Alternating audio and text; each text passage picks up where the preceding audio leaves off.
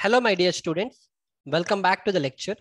So in this lecture, we'll try to see how those reinforcement has been arranged. Already we have understood all the concept.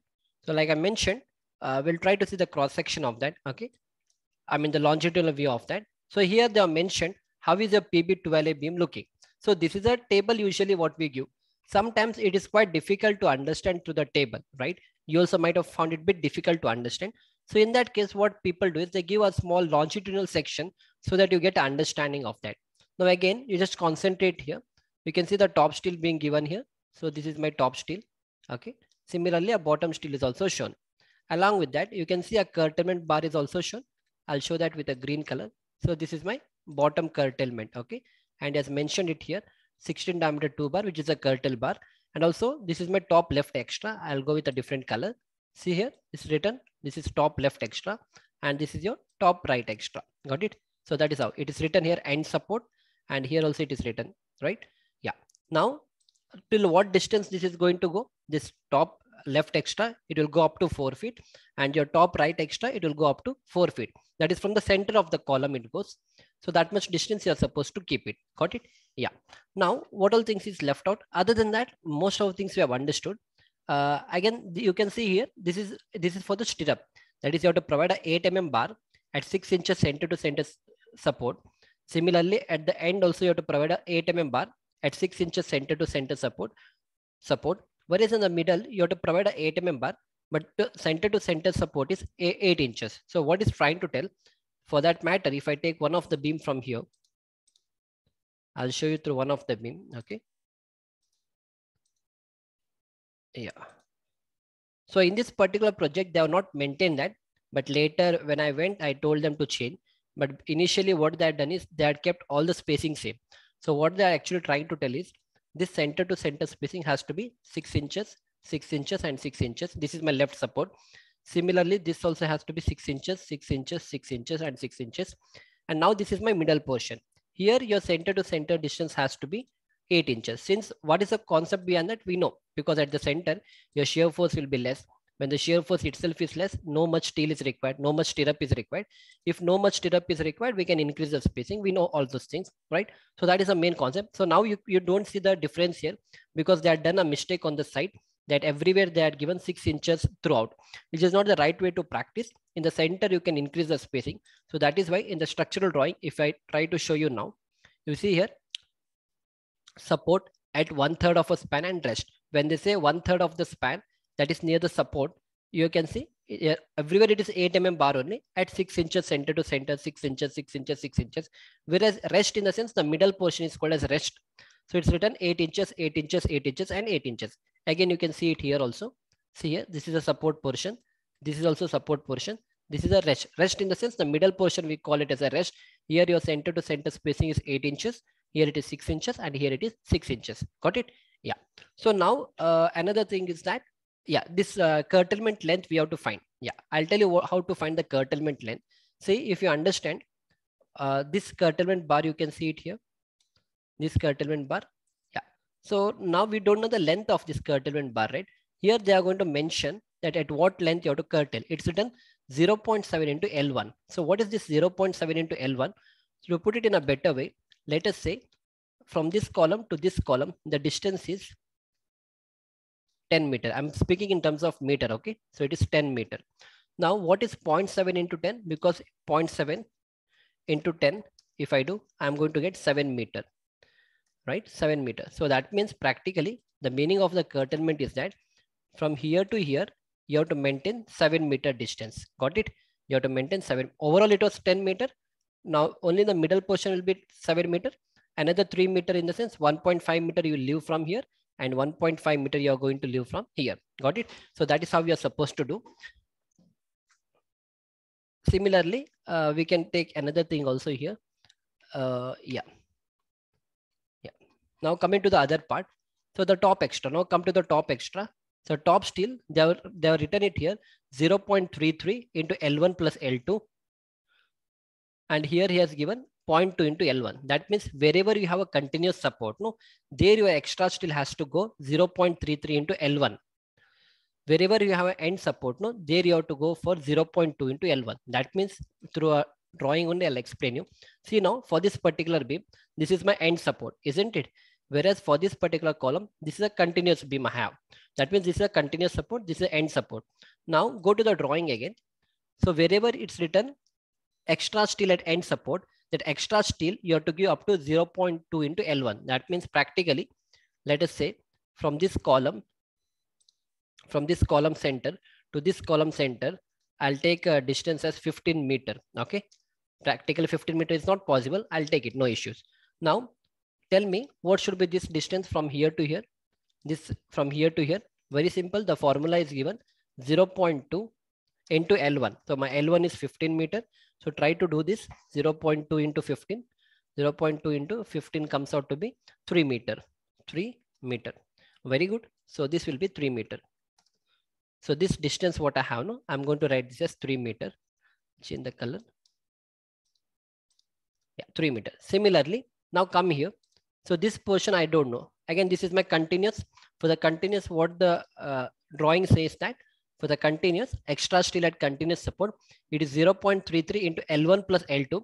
You don't have to do this L1 plus L2. Okay. It is actually L1 or L2, whichever is higher you have to take. You just remember 0.33. Okay, that is enough. So that means this was 15 meter. So do 0.33 of 15. 0.33 into 15. So tell me what is the answer you are getting. 0.33 into 15. So I'm getting a 4.95. So I can take 4.95 as 5 meter. You can round off it 5 meter. Okay. So that means practically from here to here, this distance, no, this extra bar what you have provided, we'll keep it as 5 meter from here. Got it? So this is the importance of that curtailment bar, and all those things will be mentioned in the structural drawing. So usually if you're lucky, they're going to give you everything. If you're lucky, they'll give you everything. Like see, they have given it here. From here to here, it is 4 feet. From here to here, it is 4 feet. From here, you leave 3 feet. From here, you leave 3 feet. And then you give this curtailment bar. Okay. So everything will be mentioned. Just in case if they don't mention, then whatever formula I thought, you know, I already have written it here. You can do the calculation and do it on the site. Okay. Because sometimes what happens, all those things will not be given. So we should be in a position to understand that. That's all. Okay. Now again, you can see here, it's a 14 feet 11 inch. So try to do this. Let me try to do it. I'll see. So 14.11 into 0.2. Yeah, so we'll do for this. Okay, to take it as an assignment. See, we know from this center to center it is 14 feet 11 inch. Now tell me, how did these people get 3 feet here? So very simple calculation we are supposed to do.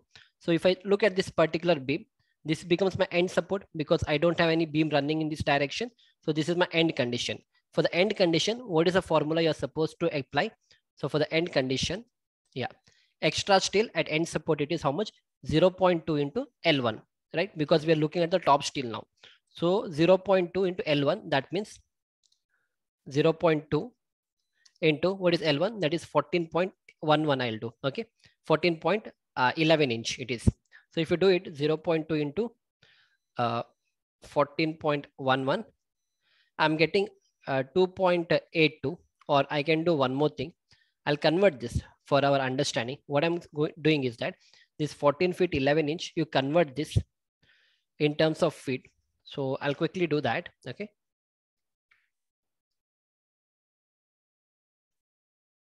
Yeah. So what we can do is take this as 0.2 into 14.91. Try to do what is the answer you are getting. Tell me. Into 0.2. We are getting 2.98. So that is feet. Okay. 2.98 is a feet. And practically they are given 3 feet, because 2.98, you can take it as 3 feet. How did I get this 14.91? What I've done, 14 feet, my answer, my dimension is 14 feet 11 inch, right? I'm converting this 11 inch in terms of feet. So 11 divided by 12, because 1 feet is 12 inches. 1 feet is 12 inches. So I'm converting that in terms of foot. So 11 inch divided by 12, I've done it. So 11 divided by 12, I'm getting 0.92. This is 0.92 is a inches. Sorry, 0.92 is a feet. Okay. I hope I'm able to convey you. So that's it. Very simple. So I'll add 14 plus 0.92. Try to do that. I'm getting 14.92. I've written 14.91 here. It's okay. Got it? In this way, you're supposed to do, and we have got the answer. Now come to this portion. Come to this portion. How did you get 5 feet here? Again, very simple. So for this particular beam, this is a column what I have, but I have a beam going in this direction. Then this becomes my continuous support. And for the continuous support, you have to use 0.33, right? You have to use 0.33. Now try to apply this formula of 0.33. That means 0.33 multiply this by, what is the distance? 14.91. Okay. So if I do that, 0.33 into 14.91, I'm getting 4.92. That is 4 feet and 9 inches is what you're getting. Okay. Or we can say it is 4 feet 10 inches, I can say. So here, instead of giving 4 feet 10 inches, practically what the people have done is they've given 5 feet here. Can you see 5 feet answer has come? So in this way, you have to apply that formula, and based on that, you're going to do. Now, all these things have done. All these things have been done by using the same condition what they have given it here. Similarly, now coming to the cross section. Now this is a cross section for that. Okay. So what is this cross section for this particular beam? The same cross section they have shown it here. So you have to check where they have cut it. Yeah, you can see here. So this is a beam what I have, right? And they have cut a section here. If I cut a section here, then this is how it looks. So you written cross section at XX. Then this is how it looks. It's a 9 inch by 1 feet 6 inches is the size of your beam. Okay. And you can see a 12 diameter 2 bar at the straight you have to provide. And then 16 diameter 2 bar at the end support you're supposed to provide. And then again, bottom you see 16 diameter 2 bar will go straight, and 16 diameter 2 bar will be a curtailment bar. Okay. All right. And then again, you have to make use of a 8 mm bar at 6 inches center to center spacing. Similarly, they have given it for the section YY. They're given it for the section YY. See, when you look at the section, it will be showing in this way because it's a dot dot. This dot represents, the green dot represents the rebar. Okay. But how much curtailment length you have to provide and all, no, those things you have to see from the longitudinal view only. Here, from here only, you are going to get an idea till what is that curtailment length and all. Now I'll go for the section YY. Again, for this beam, you see here they have drawn a section YY. They have cut a beam, and that is how it is shown it here. That is how they have shown it here. Okay. So what we can do is that we can try to do on our own. So can you put the cross section of this? It's very simple. See, when I cut a bar here, I'm going to see my top steel. I'll do it for you. We'll see.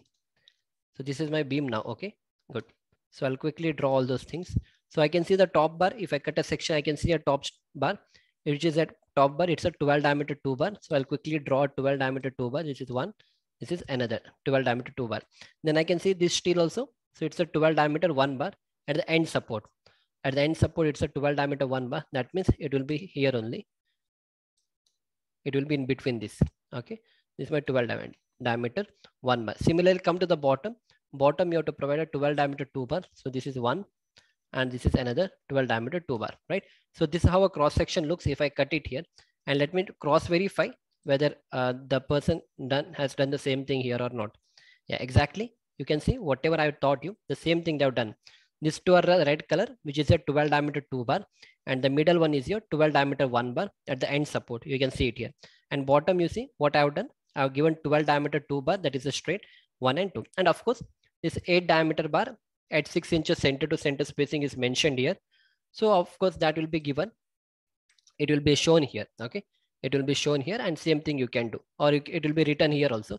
If I cut a section here, it's written 8 mm bar at 6 inches center to center at the support. The same thing they have given at the section YY.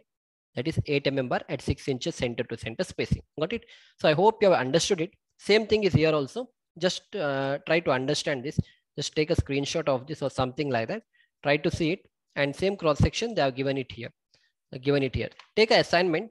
You take this as an assignment and try to put a cross section for this CC. I'll quickly do this. You pause my video and you do it on your own. I'll show you how it has to be done.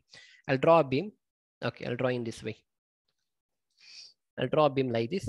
Okay. Now I've cut a section here, right? So that means this top steel will be visible. What is the top steel now? For that, I have to check here. What is the top steel? So this top steel is actually 12 diameter 2 bar. That is fine. So I'll draw a 12 diameter 2 bar. So this is one 12 diameter, and this is another 12 diameter. Then again, this bar is also visible. It's a 16 diameter 1 bar. I'll take a different color. So this is my 16 diameter 1 bar. Come to the bottom portion. Bottom, we are providing only a 16 diameter 2 bar. This is my bottom. See, this is my bottom. This is my bottom bar. Okay, it is shown here. That is a 16 diameter 2 bar. So that is why I'll do 16 diameter 2 bar here. Yeah. So this is 116 diameter and this is another 16 diameter. Of course, I have to put a stirrup. Let me put a stirrup also for that. Yeah. So this is a stirrup what I have put. And what is a stirrup? It's a 8 mm bar at 6 inches center to center spacing. I'll write it here if you want. It's a 8 mm bar. Okay. At 6 inches center to center support. I'll write in this way hash. It's understood that you have to provide a 8 diameter bar at 6 inches center to center spacing. Got it? Now we'll try to cross verify whether the same thing has been done here. Yeah, the same thing has been done. See, 12 diameter 2 bar, 1 and 2. The red one is my 12 diameter 2 bar. This one is my 16 diameter 1 bar, the white one. Bottom 16 diameter 2 bar, 1 and 2 is my 16 diameter 2 bar. And it's a 8 mm at 6 inches center to center spacing. 8 dia bar. I mean, it's a 8 diameter bar at 6 inches. So 8 diameter at 6 inches center to center spacing. And practically all these are your stirrup, how it's going to look. Okay, all these are 6 inches, 6 inches, 6 inches, and 6 inches. Right. So I hope I was able to convey most of the things and we have understood this entire layout for this particular building. After this, we'll try to take the staircase part, how the staircase drawing looks. And that's how we are going to finish this particular building. Right now, these are the drawings what I have with me. And whenever I get the slab layout for this, we'll try to add that in the next lecture. Right now, I have another staircase because right now this particular project is happening on the site practically. So whatever drawing I have got so far, that is a staircase drawing I have. I'll explain that. And future, when I get my slab layout for the same drawing, I'll show you the slab also. So we'll see you back in the next lecture. Thank you.